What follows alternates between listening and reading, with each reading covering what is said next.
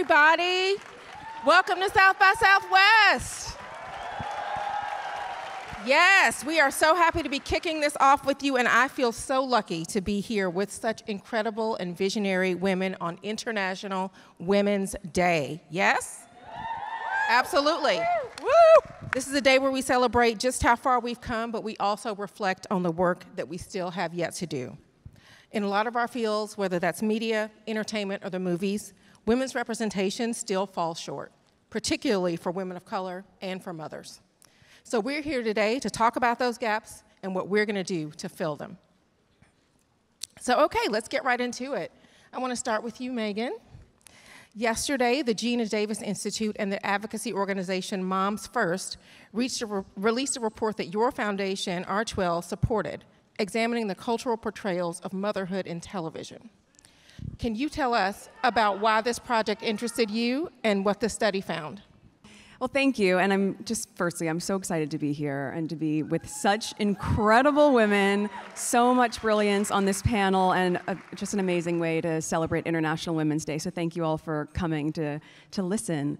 Yes, as you were saying, the Gina Davis Institute and Moms First released this report, and my husband and I, our foundation, the R12 Foundation, helped to fund it, because I think from our standpoint, and certainly from mine, there are three key reasons why it felt vital to see the information they were going to be pulling through this report. So on a personal level, I've just always loved understanding women and our stories and our lived experiences and our shared experiences. So I was really curious to see what the report was going to uncover in terms of, oftentimes as women, you may agree with this, the way that we see ourselves is reflected back to us, sometimes accurately and sometimes, much to our disservice, inaccurately in what we see in media. And so to be able to have the findings to uncover what we can do to propel that, to make sure women are really feeling seen in a way that is reflective of who and how we are and how we move through the world, felt important. From a philanthropic standpoint with our foundation, there's obviously a lot of work to be done in terms of supporting women and moms. You can begin with paid leave and, and just really looking at, one of the findings actually said that working moms are paid 62 cents to the dollar for what working dads are. And it's almost feeling punitive at a certain point when you're a mom and you're juggling so much and caring so much and you want to be supported in the best way possible. So it's those reasons, and we have a production company, and as we build out our slate and have projects that we're doing, or with podcasting as well, to ensure that we are responsibly filling in the roles of moms and women to be reflected in a way that's accurate. So this report, I think, is really valuable, and just proud we could support it. Absolutely. Looking forward to learning a lot more about that. Nancy, I want to come down to you because you know better than anyone the damage that inaccurate portrayals have on society. I'm just wondering what your reaction is to this report. Yeah, so one of the findings of the Moms Report is that on television, moms are represented as thin, young, white, and not really working outside of the home, which is a patriarchal fantasy, right? This is not our real lives. And it erases the fact that the US, out of all the wealthy countries, is ranked second to last when it comes to childcare and parental leave policies. And I remember when I was in grad school, that's when I had my first baby, and I found it harder to secure affordable and good quality, high quality childcare than to actually complete my PhD. Wow. That was how I felt. I mean, if anyone has ever looked for childcare, it's like the hardest thing ever. And so, when you're having, so in terms of societal, when you have policymakers who are not working moms for the most part, right? These are the ones that are actually determining policy.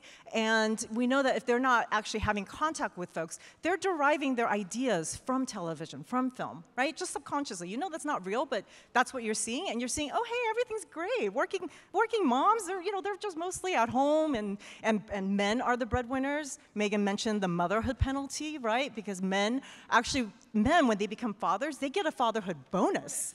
Yes, they actually make more money, whereas women are making less. So all of this reality is not reflected on television, and that really hurts policy and any kind of societal change. Yeah, so we're perpetuating negative or wrong stereotypes when we could be perpetuating positive images and representation. So we know that that proper representation is such a critical driver for social change. So Meghan, why is this such an important factor in making the world more equitable? I've said this for so many years, and I hope that it starts to land, but I think we can all agree that representation matters in terms of if you're a young girl and you see yourself in a position of power or strength or leadership, you can believe that that is possible. If you look out on the screen or you look out in the world and you see no one that looks like you, it is incomprehensible for most people to imagine that they can have that level of success or joy or strength, whatever it may be. And you know, the key thing that I think needs to be focused on in terms of equity is that it's not a zero-sum game. Just because someone else has the same advantage that you do doesn't mean that you're losing anything. And it actually creates an environment that is so fair, but also inclusive, where people feel as though they have a seat at the table, as they should. Nancy, we have a recent study from the University of Southern California, Annenberg, that found that of the 100 top-grossing movies in 2023, the year of Barbie, people, only 30 featured female-identified lead or co-lead actors. That's a number that hasn't been that low since the mid-2010s. What's behind that regressive trend? Yeah, so the finding of the USC study is that there are actually less women on screen in the year of Barbie. I feel like, are we living in the world of Ken? I mean, reproductive rights are being rolled back. Yeah. Affirmative action is eliminated in higher ed. We have DEI centers eliminated across different states and corporations. And it feels really bad. And I think it speaks to what Meghan said, that this idea that, you know, if I have to give up something somehow, like it's us versus them, yeah. Rather than, I think when women's rights advance, that advances society. When women are, you know, working and getting equal share of, they're making money, they're actually contributing to the economy, right? These are things that are beneficial to everyone, but there's this really disturbing study that came out of the UK that Gen Z boys and men actually are more likely than boomers to believe that feminism does more harm than good. This is really scary, right? These are the young men in our midst. And so we really need to be vigilant about making sure that we talk about feminism and women's rights in a way that is beneficial for everybody, rather than this us versus them mentality. So I feel like, yeah, so that's reflected in the study, right? That we're seeing less women because there's this idea that, well, women are already like taking over, you know? So let's just put more men out there, and that's not where we want to be. Absolutely. It is not the opportunity Olympics here, people. We are all, you know, deserving of opportunity, and there's opportunity enough for all of us.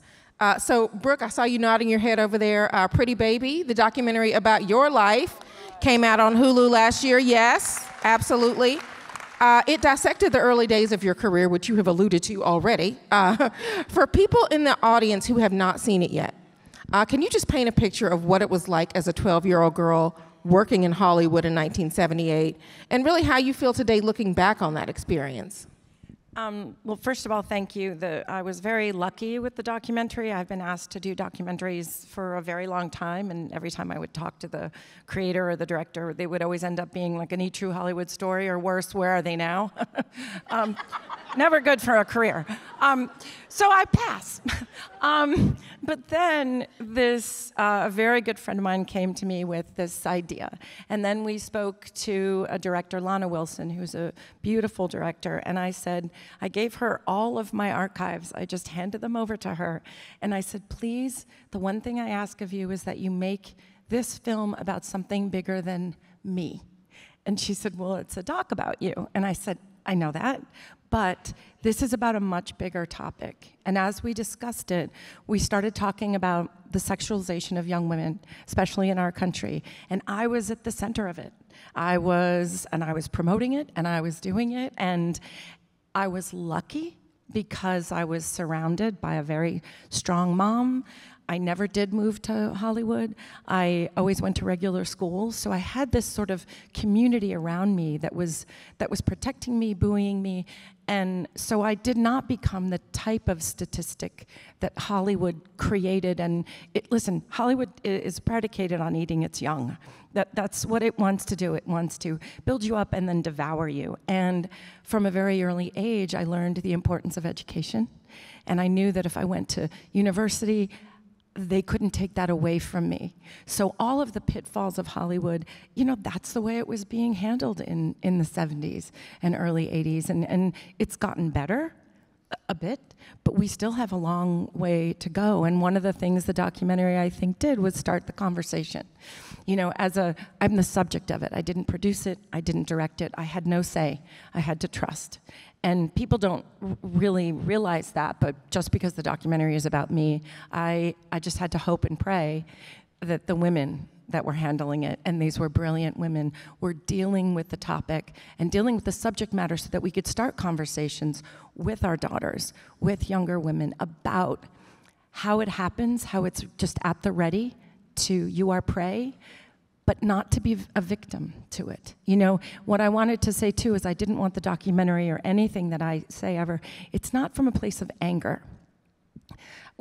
It's not, it's more from a place of let's understand this and let's harness what we have as women. Now I'm a 58-year-old woman, so I have a different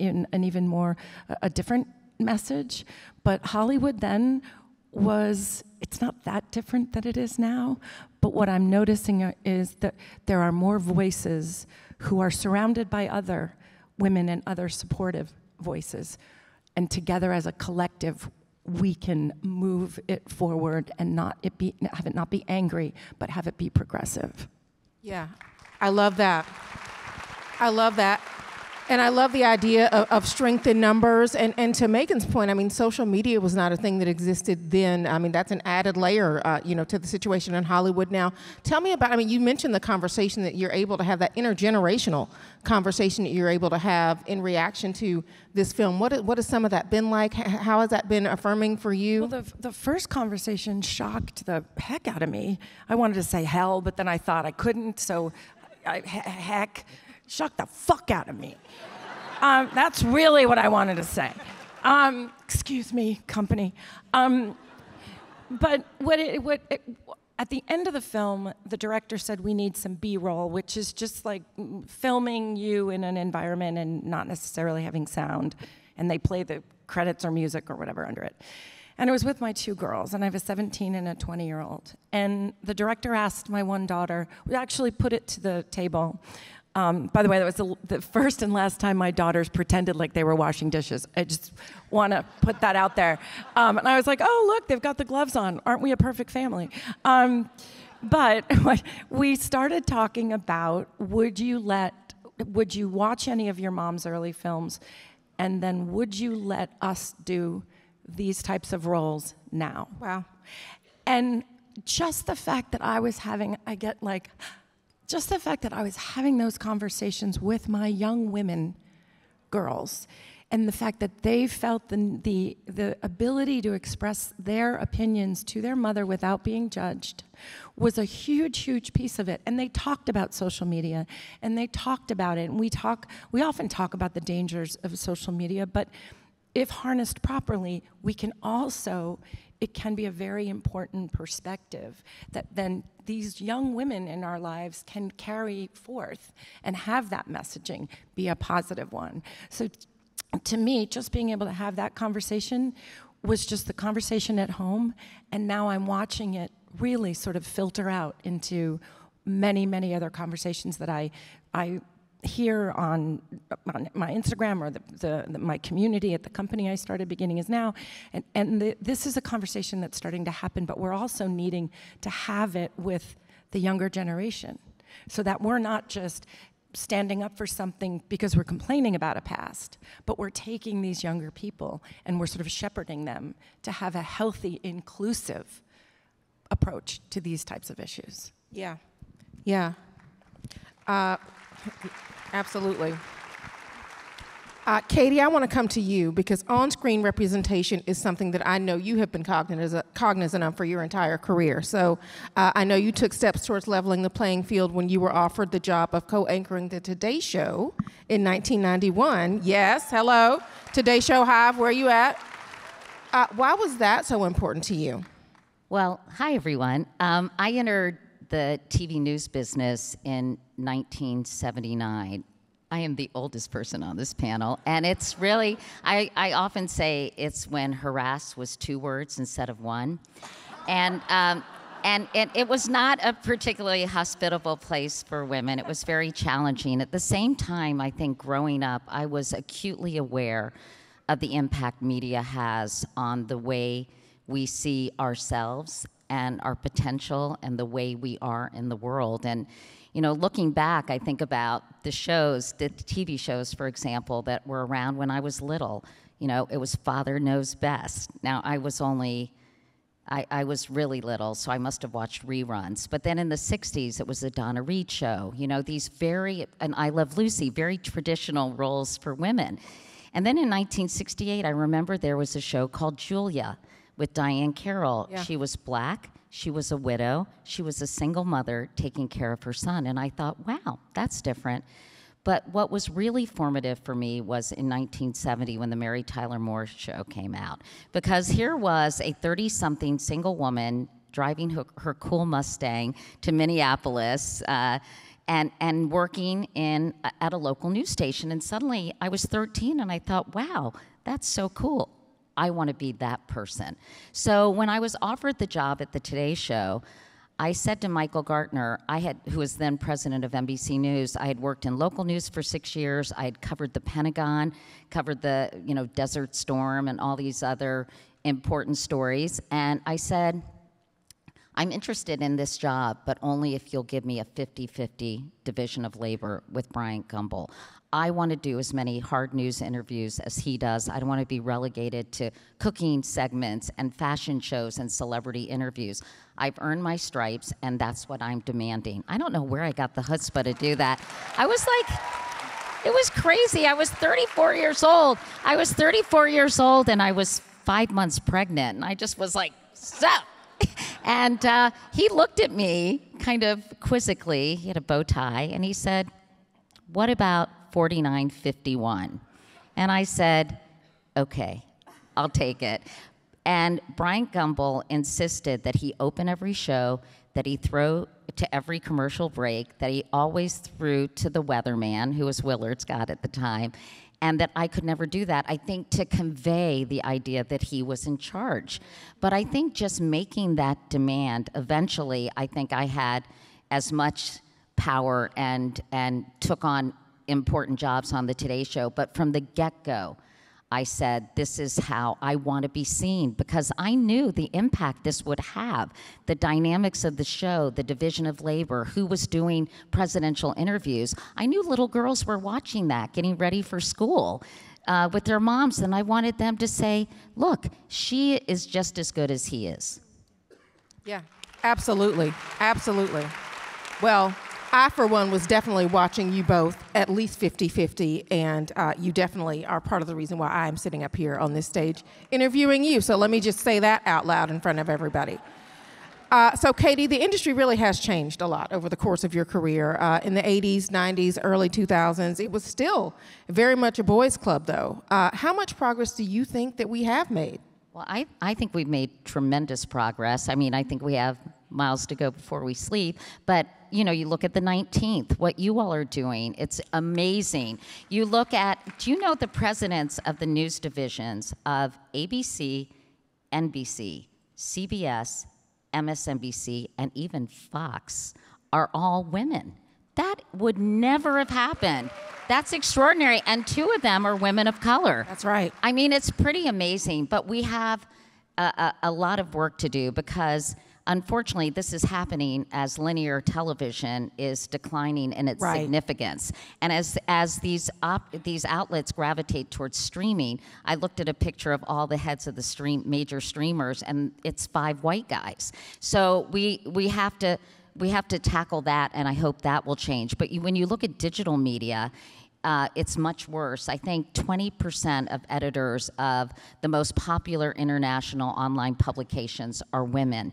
And when it comes to podcasting, women are 50% of listeners, but men are 79% of hosts of podcasts. So there's still a lot of inequities that we have to approach, but we're definitely making progress. And I don't know about you, but compared to when I was doing network news, I see so many different people from so many different backgrounds. I think, you know, in terms of the on-air talent, I think it would be really wise to get a bigger variety of socioeconomic and life experiences, people who grew up in rural areas, people from the middle of the country. And I think that would even add to the representation we're seeing now. Absolutely, really thinking about all the ways we can be factoring diversity in, and especially at the leadership level as well. Well, Brooke, I want to come back to that Annenberg study I mentioned earlier that found that only three of the 100 top grossing films of 2023 had a lead woman actor who was 45 or older. So I'm wondering, as a 50-year-old woman in Hollywood, as you mentioned, does that track with your experience? You know, it definitely tracks with my experience. I mean, the interesting thing is that we don't just feel this ageism in Hollywood.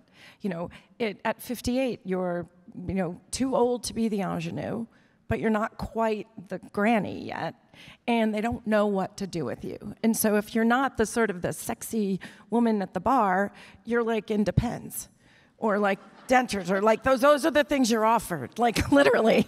And so you know, you have to sort of, there is something to that. I find, so what I have, my reaction towards it, again, is instead of to just get angry, find and ferret out the filmmakers who appreciate a woman over 40. I mean, I'm 58, but appreciate the experience, the life experience. We've raised the children, we've had the families, we've had businesses, we've had professional lives, we've left them, we've gone back to them. There's a versatility and an adaptability and an intelligence and an experience that we have.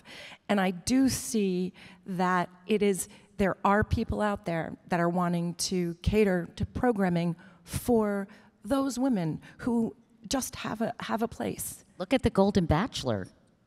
Hello, and where's the Golden Bachelorette? Well, the Golden Girls, which was interesting, they were like 40 or something. They were the same age as the girls on Sex and the City, right? Yeah, now, and just like that, right? Or I think so. Yeah.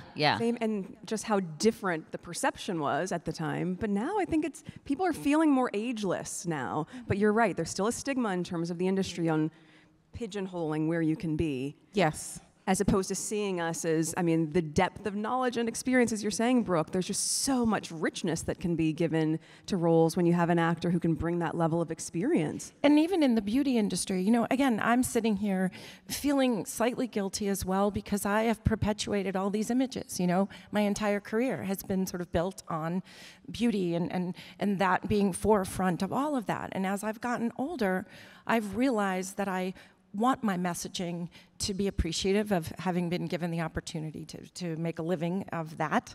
But the importance of beauty as wellness, it's not vanity, but we're not just wrinkle cream now either.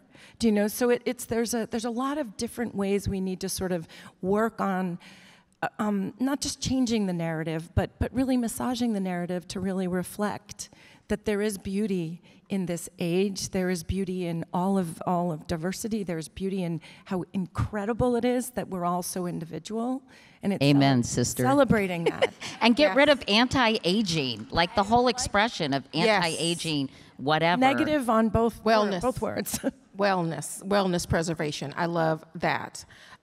Yes, and also just the idea that we are promoting the industry reflecting the way that so many of us seem to perceive ourselves that is not showing up in our media. So I don't want everybody to think that this Annenberg study is all doom and gloom. Nancy, there is actually something to celebrate in that study, and that is the reality that the percentage of films with people of color in leading roles has increased as we head into Oscar weekend. Do you think that this indicates a significant long-lasting change, or are you concerned that as companies are pulling back on DEI programs, for example, this number is just going to drop back down? So yay, we finally. Sigh to start this answer. I feel like I'm like the doom and gloom person on the stage, but I think it's yay. Finally, we're seeing people of color actually represented as they are in real life. You know, this is the first. But I think, that when we disaggregate, we see that, because we know that women are being underrepresented. So it's actually men of color that are more represented than women of color. So women of color actually went down. And yay for the small independent studios like A24, right? As well as international. Yeah, we love A24, right? And those are actually the studios that are driving the more diverse leads. It's not actually the legacy big studios, and we know that those are the power players, right? So we need to see them actually start to really greenlight and support projects that feature people of color stories by people of color, right? We want those really authentic stories. So yes, I think it's great that we're finally approaching population parity, but in terms of long-term, we need to see more people jumping in, and there's money to be made and there's awards to be won, right? It's like, why wouldn't you do it? Yeah, I think that is the case to make, right? It's not just the right thing to do, it's also economically, and successfully useful to do. Katie, I want to come back to you and your trailblazing career, because you were also the first woman to solo anchor the CBS Evening News.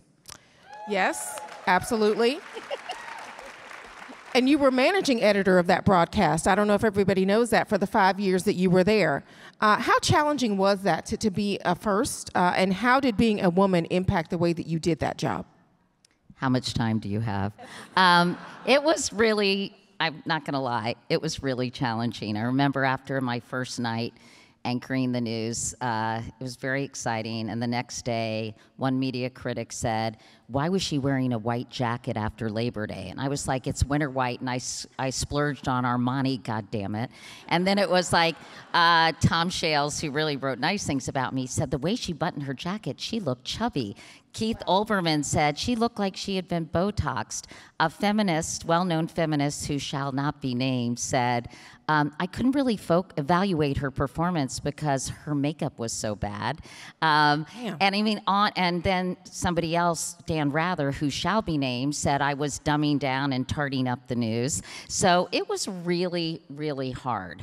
But, you know, I'm very glad I did it. It's funny because I was so upset for a while because I was just getting pummeled left and right in the press.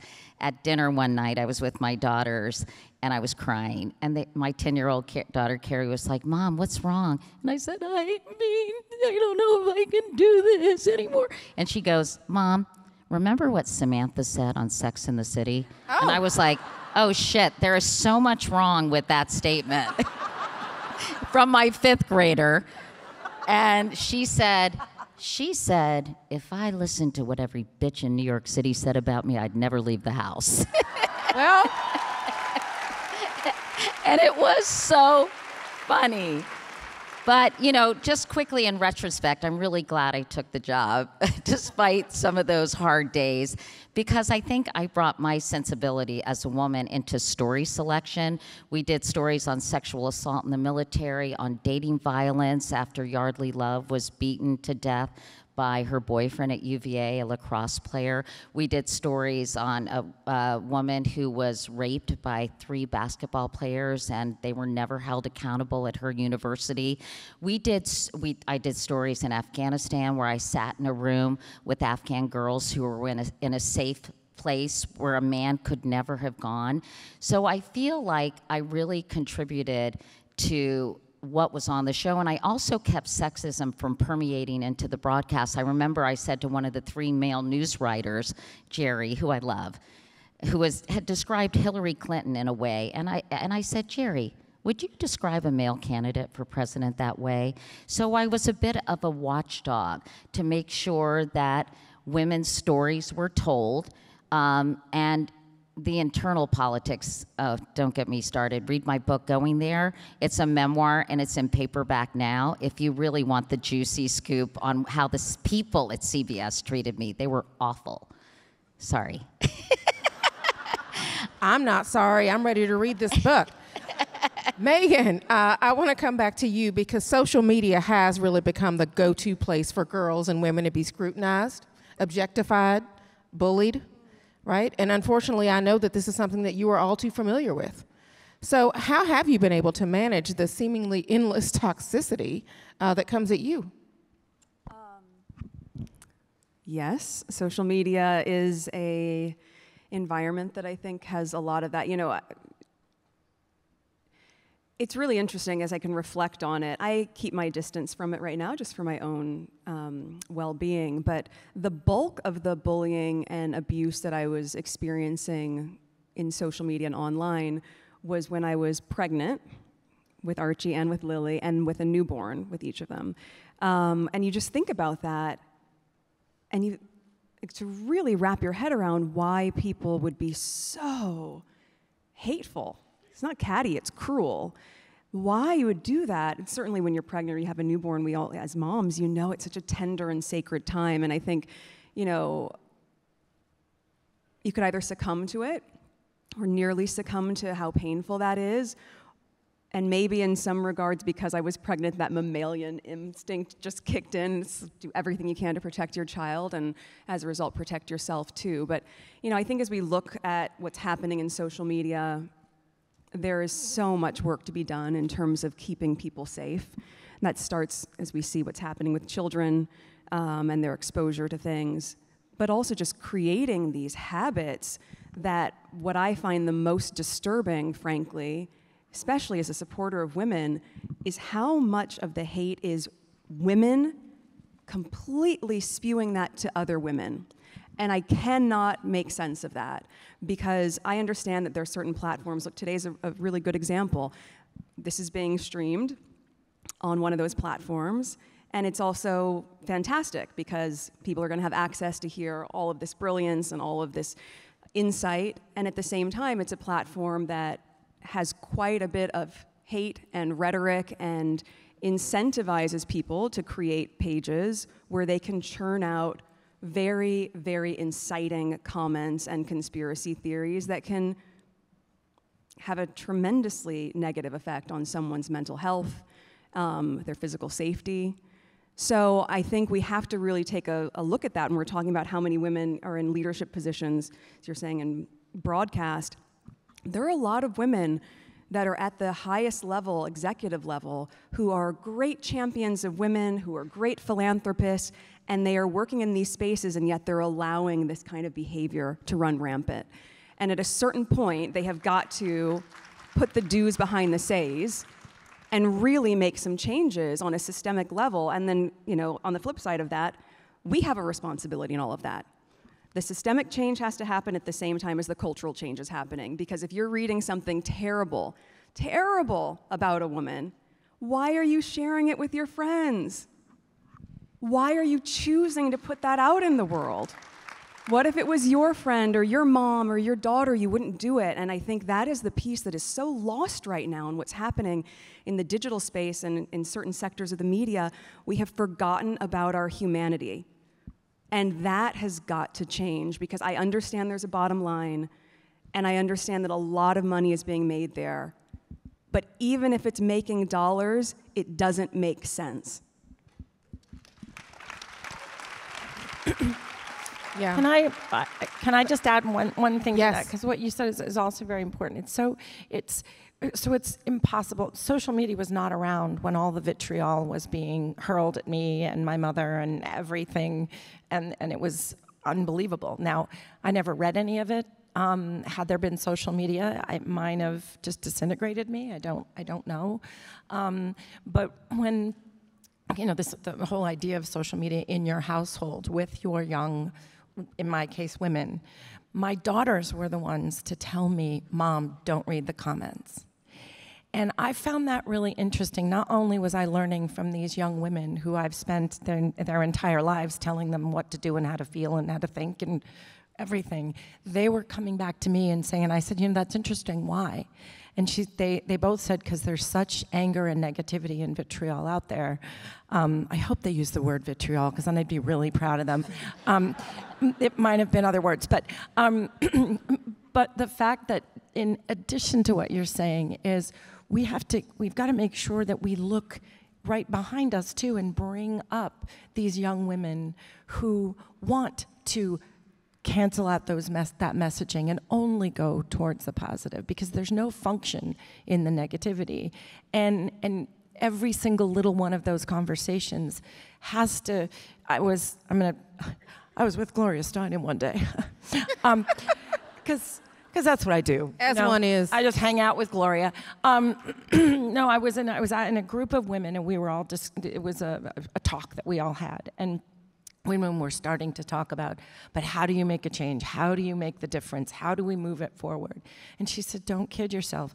Every major movement started in a room like this with 6 people. And it's those little gems of those ideas. It's the small incremental changes that we have to be vigilant on continuing to do it. So it's having those conversations with your young children and with your soon-to-be a mom daughter, and change, and really starting on that granular level to have the voices be heard more loudly. Yeah, all of us being part of that intervention to create the change that we know needs to happen. Meghan, last year the U.S. Surgeon General even weighed in on this, issuing a warning that social media use is a main contributor to depression and anxiety in teenagers. The Archwell Foundation seems to be doing so much work at the forefront of the online world, so you are somebody that is also, walking the walk here, especially for young people. Can you talk about what you've learned and where you think we need to go as a society to better support parents, especially mothers? I mean, I really think it can piggyback on what Brooke was saying as well, but, with Archwell Foundation, we work with Social Media Victims Law Center, which is very important and heartbreaking work. It's parents whose children have taken their lives because of what was happening to them in the online space, and the level of online harms that are there when you have these beautiful, vibrant children that are either being so aggressively bullied online, or frankly, these young girls who are going online and they're drowning in this world of comparison that suddenly their sense of self has become so small that they don't see a value in being alive. So we've worked really actively with these parents to be there with them in their grief, but also in the interest of affecting change. I think as we're talking about all of this, and yes, this is very heavy and it's weighted, but it's also really real, there is a lot of good that's being done at the same time there's a group called the Youth Power Fund. I was just talking to them before I came out here. They are working so hard as young people who are in it, saying, this isn't making sense for us. We are not just a number or a statistic, and our lives matter, our sense of self and our sense of purpose matters. So there's a lot of action that's happening, to your point earlier as well, working as a collective. I mean, you mentioned Gloria.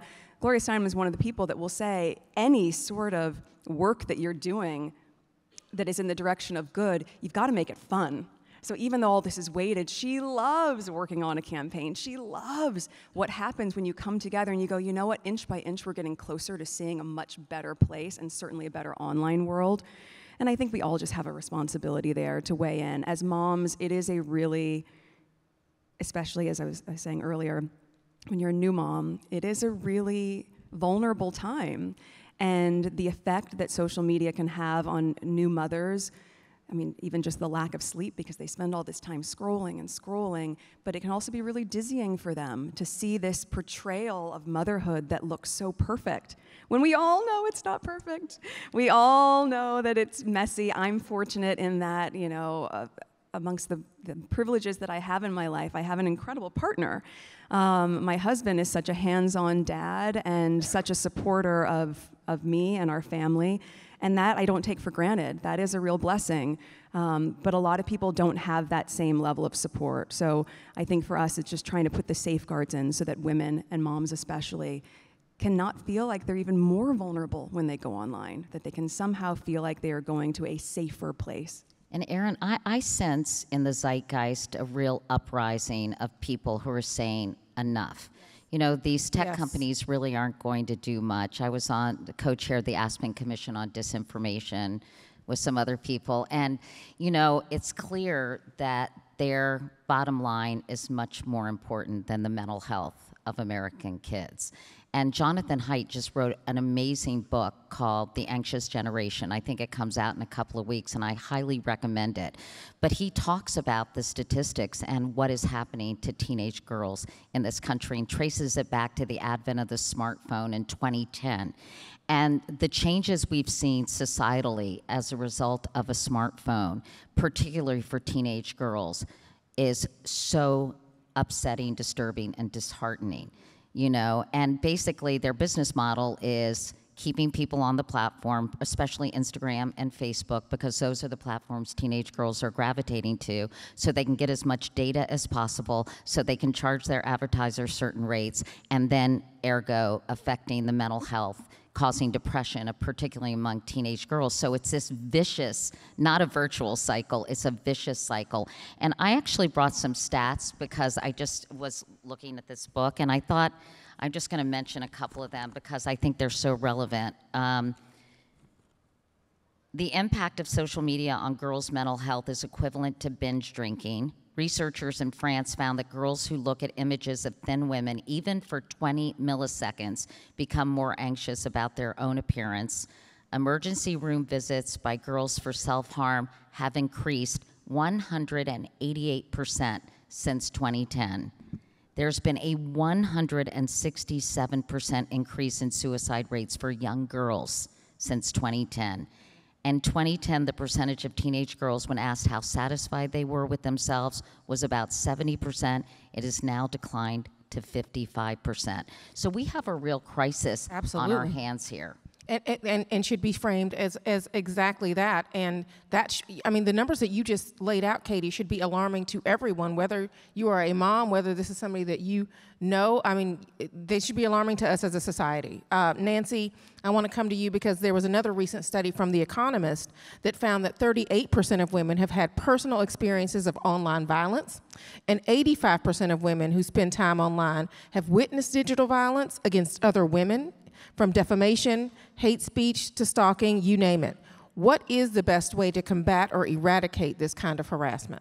I think I joked, if I had the answer, you know, it would be so simple. But I think everything that everyone mentioned in terms of, I think Meghan mentioned systemic, and Katie mentioned just the knowledge. I think we all need to acknowledge that this is a problem. This is a mental health problem. This is a public health problem, right? And I think that me personally, as a woman of color who talks about racism and sexism, it's like, hello, just paint a target, you know, on my head, and I've gotten so much social media hate, and also social media hate that then transfers into your real life, right? So I actually quit my last job. I was a professor for 14 years, and I quit because my institution was just not supporting me and supporting the fact that I was attacked. So I had a troll email the president and try to get me fired, right?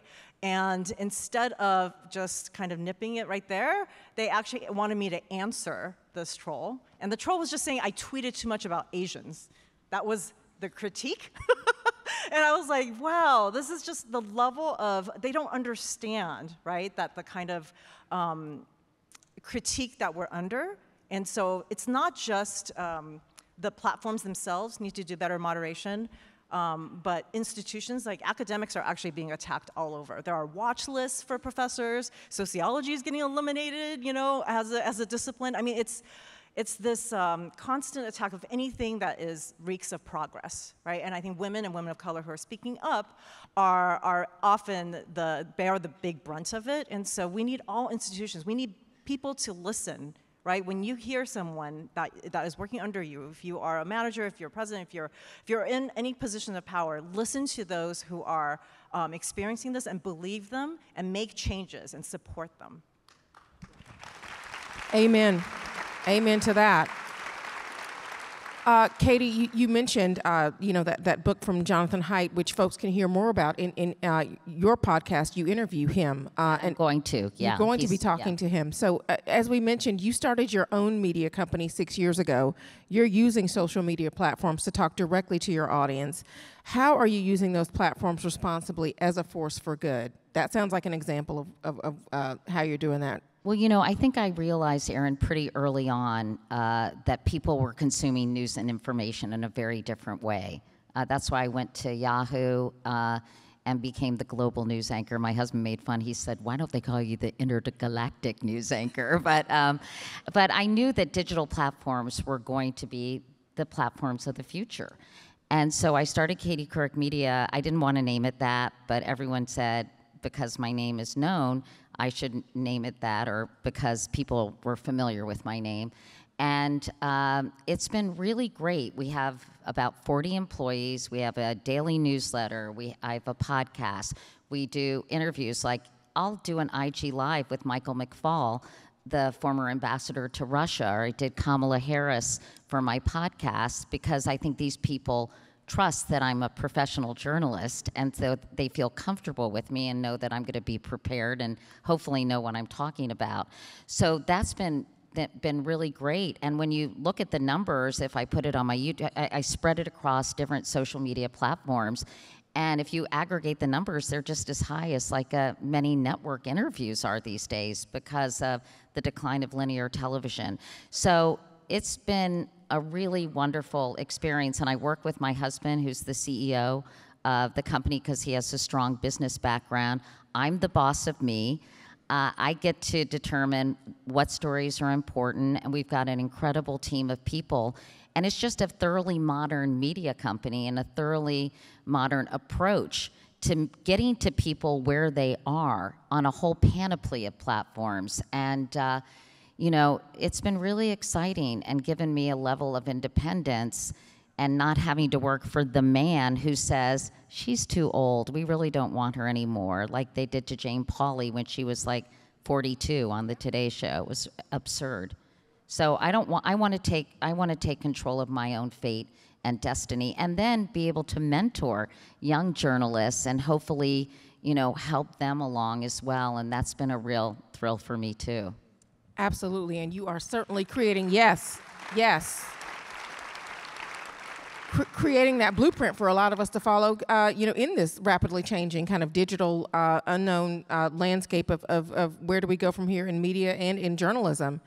You know, everybody up here is really so invested in creating community, fostering community, supporting community. Meghan, so much of your work with the Archwell Foundation is centered around uplifting community.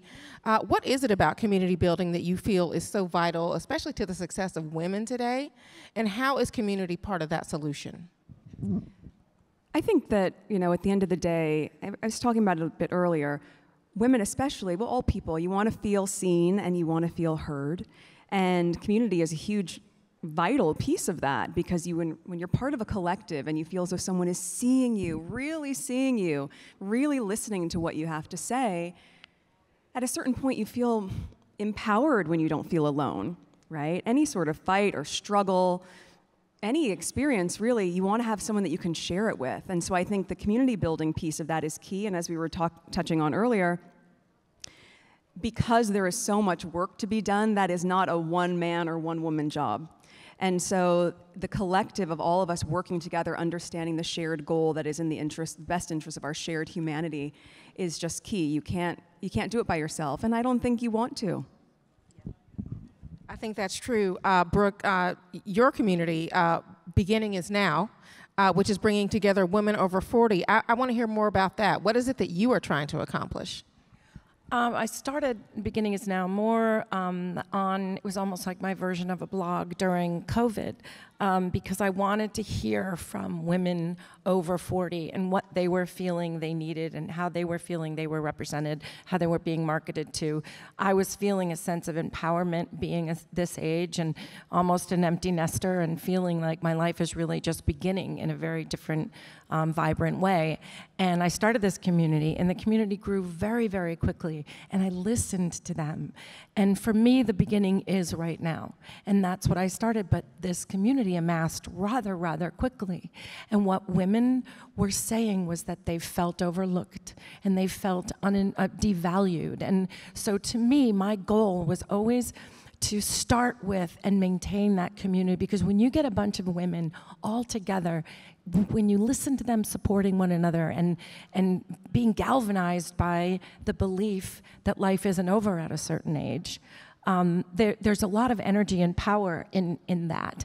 And I want really to help be a conduit to change the narrative on aging, and to be a leader in innovative products that actually women need, for their different needs that they have that change as we hit menopause, and but we're not just menopause. And the real goal is to keep growing and amassing this community, because the power in it, and when you listen to women and when they feel heard, it becomes a movement. And I started out, and it's been miraculous as to how personally gratifying it is to listen, and really, really listen, take the message, and want to do whatever I can to amass whatever experts I can to help forward that mission of women feeling like they can live with vitality and live fearlessly and joyfully and honestly, and that they matter still.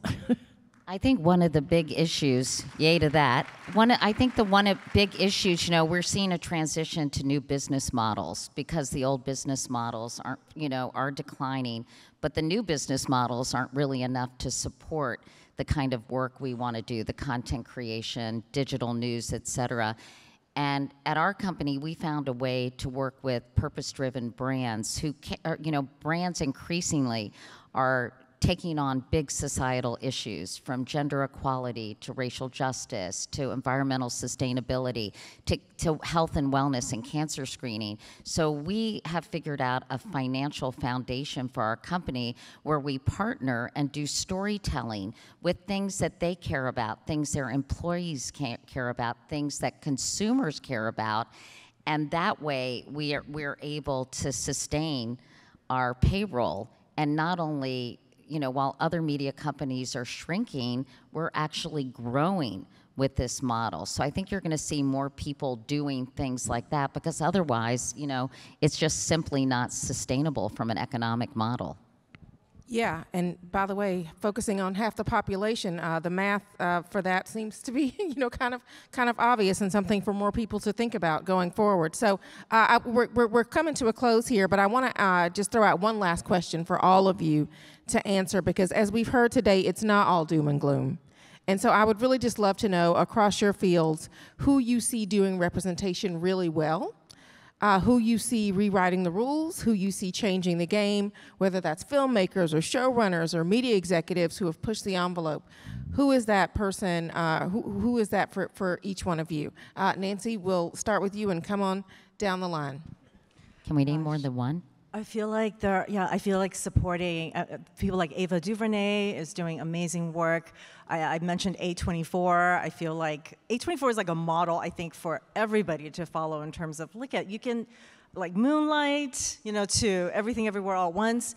When you have authentic storytellers from those communities telling stories about, by, and for, right? They're not necessarily thinking, okay, I want to just reach the Marvel-wide 4-quadrant audience, but we're really telling a story that is based on my own life experience, and that resonates, right? We're not that different from each other, even though diversity is wonderful, but we actually resonate when we see someone's truth. It resonates with something true in ourselves, even if we don't understand that completely, and we want to know more, right? We need to learn more about one another and develop empathy, and that kind of storytelling is what I like to see, and I hope that studios like A24 and other, and the big legacy studios can also start to follow suit.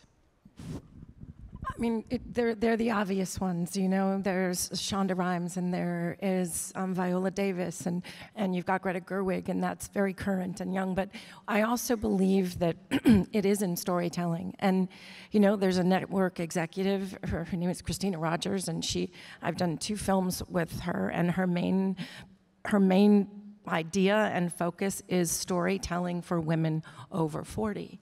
And that was a very unpopular idea when she brought it up, and she fought for it.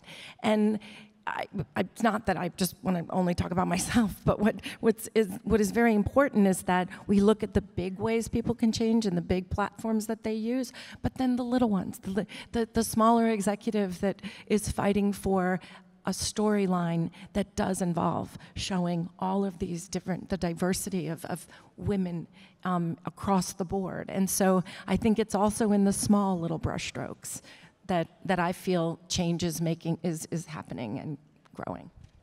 As I get more into documentaries, I've done a number of them, but also even scripted projects, I am very grateful, as Brooke mentioned, to people like Viola Davis, who has her own production company, Reese Witherspoon. You wouldn't believe how many female-run production companies have popped up. Now the question is, will the people who make the decision as streamers see the value of these shows that focus on women or focus on older women?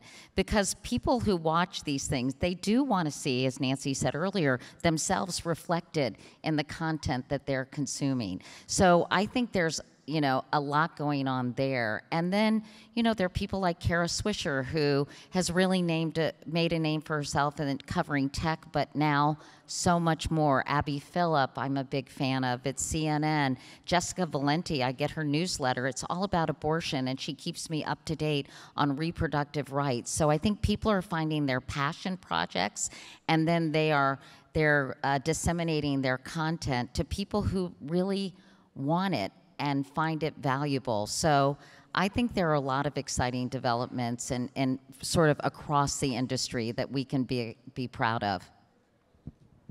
It actually connects perfectly to what you're saying, because to the point of having so many fantastic female creators and founders of production companies that are making such good work, I think Bella Bajaria is such a great example. She's at Netflix at the executive level, of bringing in the content that reflects our stories in a holistic and real way. She's a woman of color, and that speaks to our earlier question about representation, right? She's in that role, and in that role in a position of power, you were able to then share that more broadly so we can all feel more seen. Then on the flip side of a different sector, not entertainment related, but since we've talked about Gloria Steinem a few times, I think she's such a fantastic example of why we all have to keep going. She's turning 90 next month, or this month. And, you look at Glow, and at 90, she still knows there's work to be done, and she's not throwing in the towel. And I think there's something so beautiful about that, to go, whether you're a 9-year-old girl or a 90-year-old woman, you can absolutely continue to make the change that we all need. And I think it's a great reminder for all of us. Agreed. Well, listen, I cannot think of a better note to end on. I cannot think of a better way to spend International Women's Day. Thank you all so much for your representation. Thank you so much for breaking barriers in the way that each of you have and will continue to do. Thank you, Thanks, Errin. everybody. Thank you. Thank you.